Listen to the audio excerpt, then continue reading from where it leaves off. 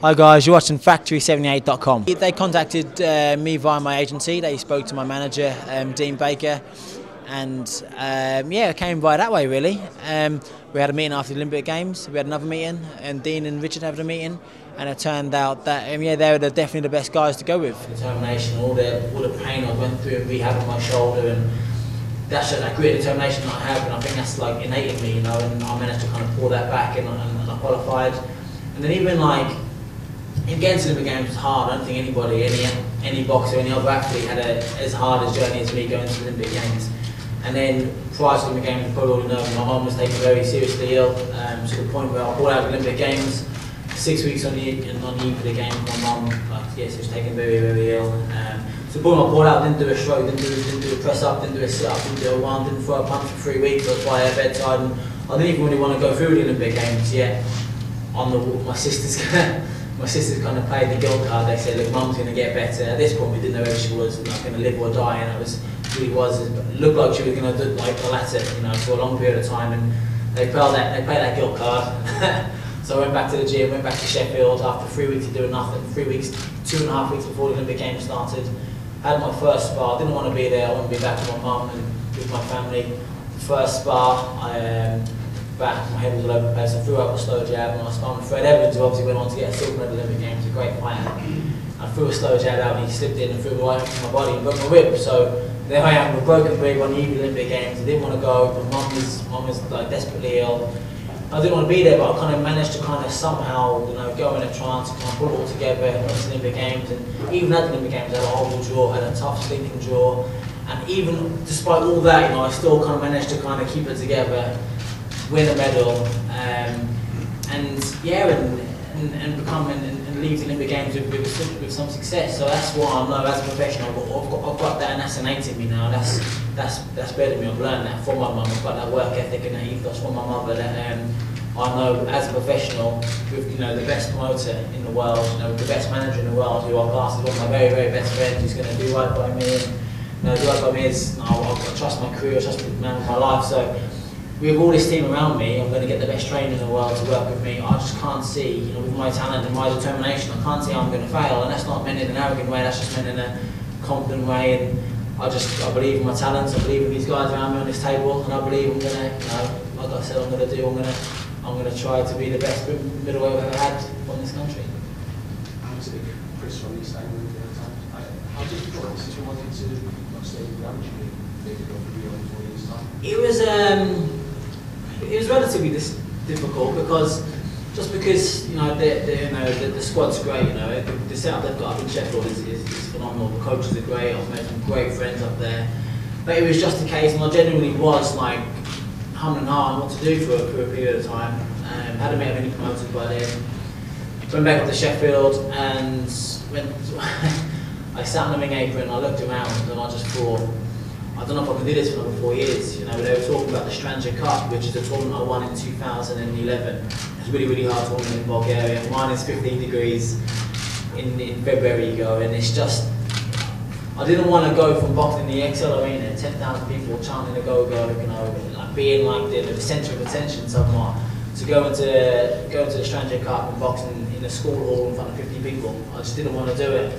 And then I met Richard, and then he told me I could be potentially boxing on marathon undercards in the Indian brand in Las Vegas, or I could be having I could headline big shows here in East Anglia, in London, in Manchester, in Birmingham, around the UK, captivating the national public. So when I kind of weighed it up, I thought, I've gone to London. London was amazing. Rio is not going to be as good if you're not going to have that passion of the local people.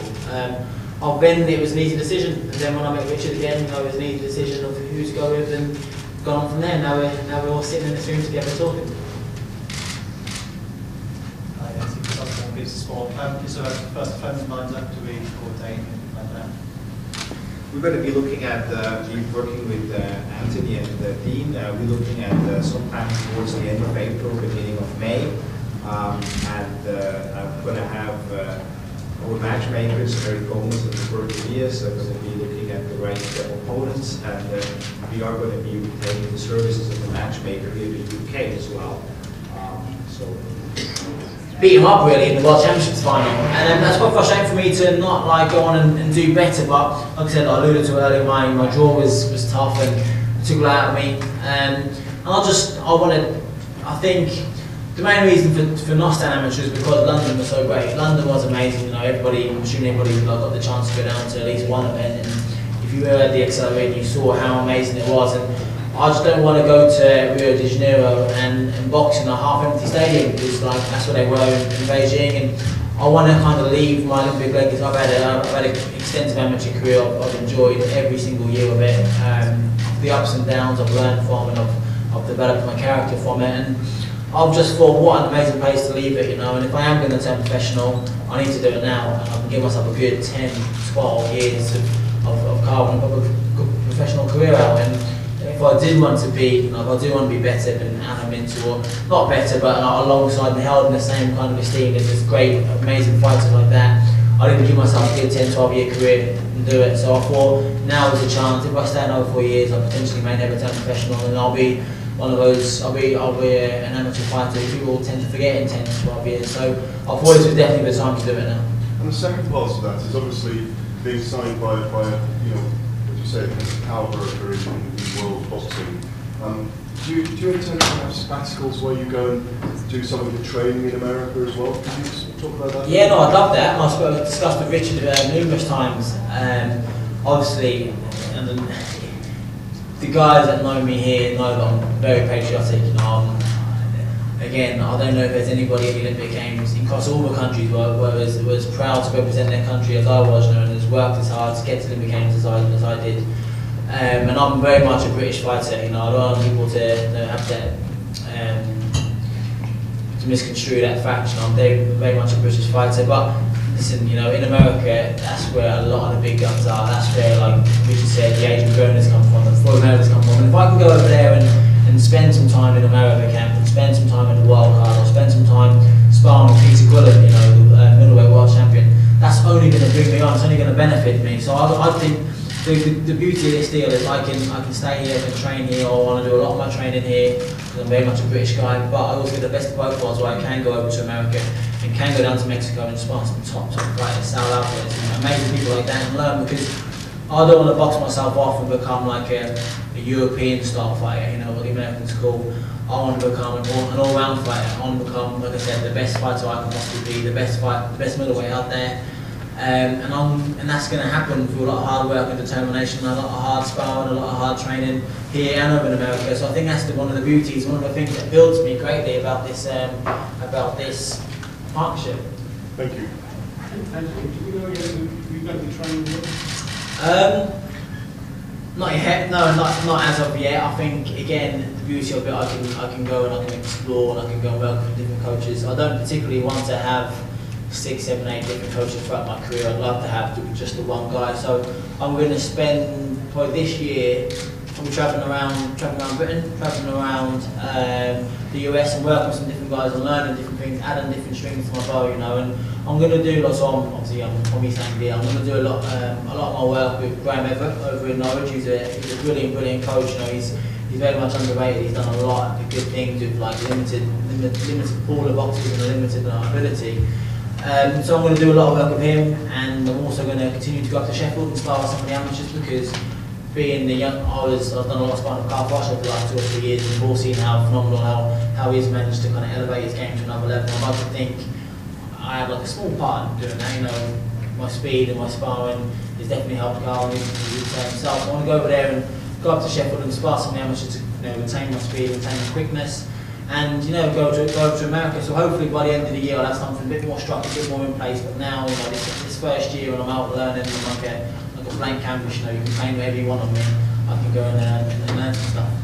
Does that mean, Anthony, you don't know who's going to be in your corner for your first professional? Not as of yet. No, I've got a couple of ideas, but I'll discuss with Dean, I'll discuss with Richard, and yeah, I think the first year is all about learning. I think the first year is all about learning, and as I'm new to the professional game, every single person out there, you can probably teach me like a whole notebook of things. So I'm very much blank canvas. I want to learn, I want to absorb as much information as possible. So this first year I want to kind of learn different things, see who I like, see who I always dealt with, and then by the end of the year, hopefully before, by the summer that'd be great, but hopefully before, have somebody who I trust completely, and every time I go in the ring, if they say throw a double jab, spin around and then kick him, and that's what I'll do because I trust him that much. So yeah, hopefully by the end of the year I'll have something a bit more structured.